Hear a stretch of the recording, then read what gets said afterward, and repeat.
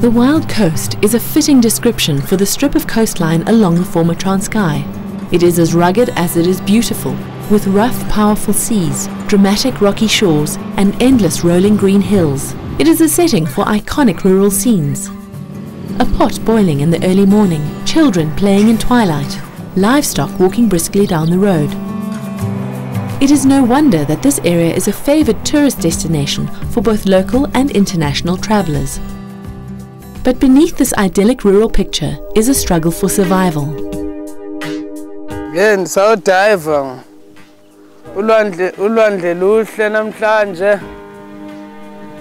phezulu kandipile ingase ndibambe nokwa namhlanje noma ikholifishi lapho ko-10, 15 okanye noma ilo-20 ndifumane okuncane kwantle kwabantwana bamalale betyile. Hayi ndingabulela namhlanje ndizokwe nditrayishe nyhani ndifostele nyhani pha elwandle ndidayive. 5 is a crayfish diver. It is all he knows how to do, the only way he can feed his family and earn an income. His life and the lives of so many in these areas depends on what the sea can provide. Crayfish, also known as lobsters, but without the claws of its international cousins, are from the same family as crabs. They have a hard brick-red exterior shell with orange spines and blue-green markings on the head. Their long tails end in a fan-like shape. This is used to propel it rapidly to cover. They use their antennae to protrude from their shelters and are directed towards any moving object. It is this that divers are looking out for. They also have strong legs, enabling them to cling to rocks under turbulent conditions. If either the antenna or the legs break off, they grow back, but at a slower rate. They are found in the warm waters along the east coast all the way up to Kenya. They live in holes and crevices along rocky shore areas. Crayfish divers must always keep an eye on the moon and tides, because they can only dive at spring low tide when the waters have receded furthest and they can access the deeper rocks. 5 has been waiting for this time. Today the moon is near full and the waters are calm. Good for diving. 5 gets ready at his home not far from the beach. Listen, indlu yami endilala kuyo ebendilala kuyo. Ngoku yasebhodloka ibona nawe nxa usokola ndiyadayiva kaloku andinamali. Then lilitye igrind yomini umilisi ndifake umilisi apha ndigube nantsi imbokodo yam ndigube apha ndenze ipapa. 5 learned how to dive from an early age by watching his brothers do it and stealing a pair of goggles to join in. It has since become his occupation, but he can't do it alone. He is joined by his 2 friends, Kabelas and Zweli, his mates since childhood. Diving is often a communal activity, with some divers maintaining fires on the beach so they can warm up after the session. Between them, they hope to catch as many as they can sell later. Of course, their catch should be limited by fishing legislation, which is government's attempt to ensure the sustainability of the crayfish industry.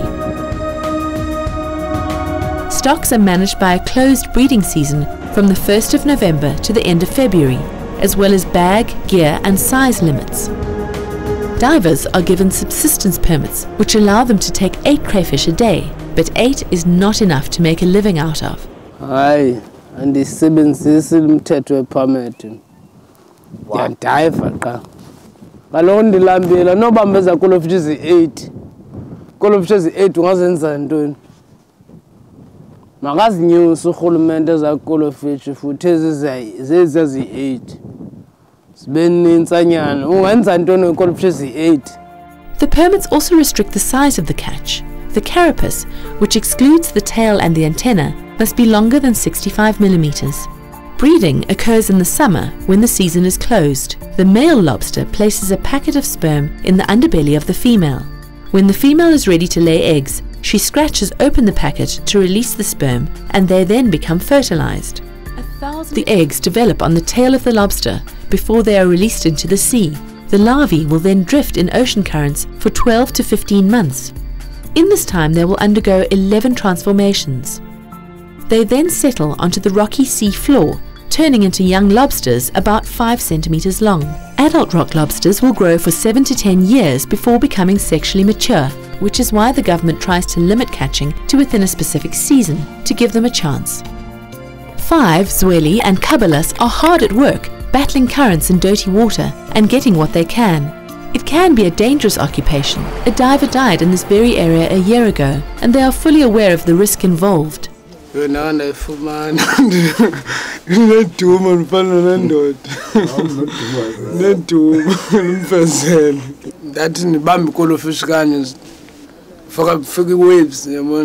Waves efana phethula nyanzeleka ngoku ndiyaxinga pha nakhupha isandla and sana direct yolanto yo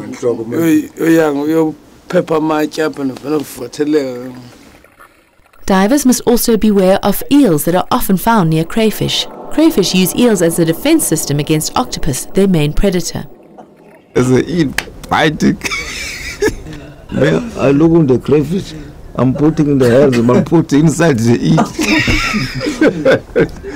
Big eel is a security for crayfish. There's a big security for crayfish eel.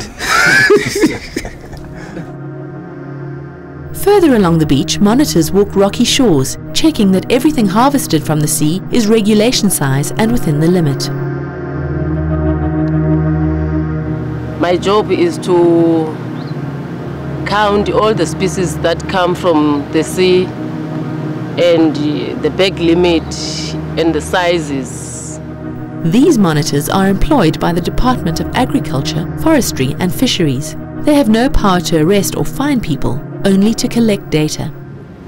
But sometimes we can ask compliance to stop the harvesters. And the harvesters, when they see compliance, they run away. Compliance or nature conservation is the only law enforcement, and when they are around, fishermen and divers obey the permits, but they rarely check up.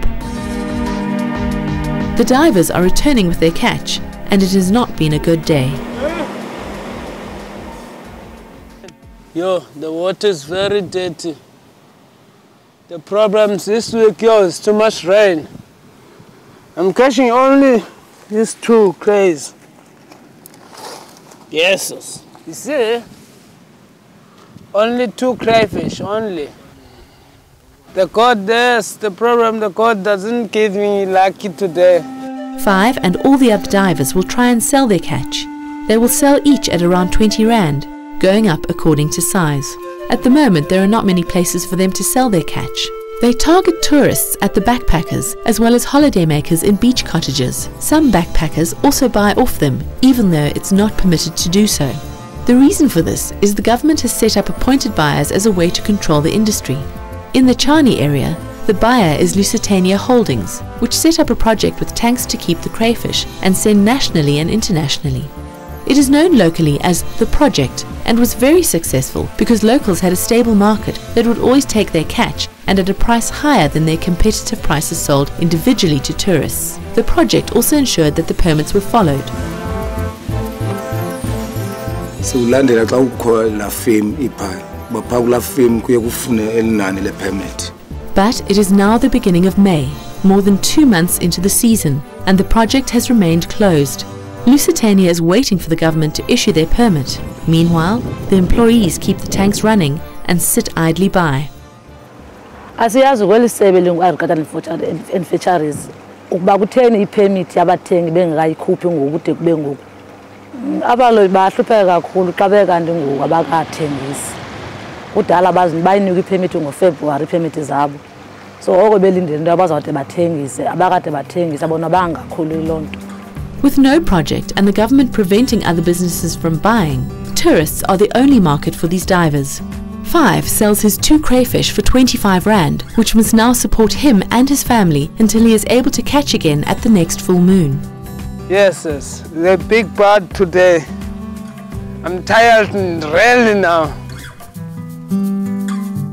Later that evening, 5 meets up with his buddies for drinks. This is often their only way of dealing with their frustrations and hardships. But though the day may be over, the crayfish harvest has not yet ended. These women use long rods to fish for crayfish at night when the crayfish feed. They must navigate the low-tide rocks with very little light. Crayfish are a predatory species, preying on brown mussels and limpets. The women spend time gathering limpets off the rocks and threading them onto fishing line, which can be used as bait. It is then a long, cold night, and the women spend hours fishing. The night's catch will be sold first thing in the morning to tourists and holiday makers.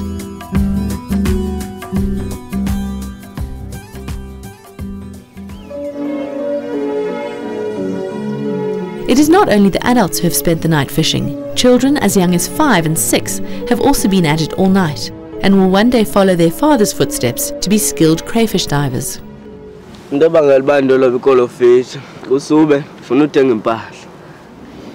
Nxa siyoloba ikolofishi sihamba siliqela kangaka. Soqhubeka nofunda xa mhlawumbe kanye ngeweekend sihambe siyodive. With so many people harvesting off the rocks and diving for crayfish, and with no project encouraging people to stick to permit regulations, the ocean's natural resources are being stretched. Many people living here have no choice but to take as much as they can to try and get some form of income and feed their families. As populations increase, crayfish will become scarcer and scarcer. The rocks will become barren and the sea life will suffer, and the proud Transkei Wild Coast will be no more.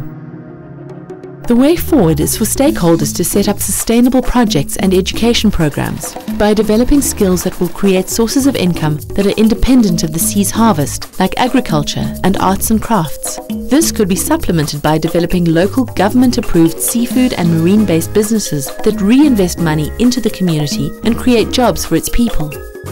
For example, if government granted seafood rights to a restaurant in the area, the divers would be able to earn a more sustainable income for themselves and their families. They would have a constant market for their catch and would be able to charge a far higher price by cutting out the middleman and removing distribution costs.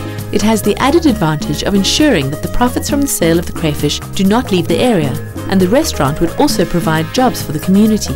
By injecting additional skills and income sources into the community, the divers won't be subjected to the unpredictable nature and often dangerous activity of crayfish diving. Yeah, I don't like to diving. I want to work. Kaloku unyanzelekile into yoba ndintyhwilile ndihambe ndiyodive apha. Kuba ngenxa yentoni umntanam uyalamba phaa uhlele udadewethu phaa. Sister yam kuyokunyanzeleka into yoba nakanjani any day nosuku andihambe ndontyhwila ndikwazi into yoba ndizame imali ndikwazi ke ngoku laa nto ndiyithumelele okuncane noba yiloo 100 rand ndiyise phaa kudadewethu athengele kuba wondlwa ngudadewethu qala umtolikele. Banjalo ndiyalamba mpembe ndiyalamba straight away.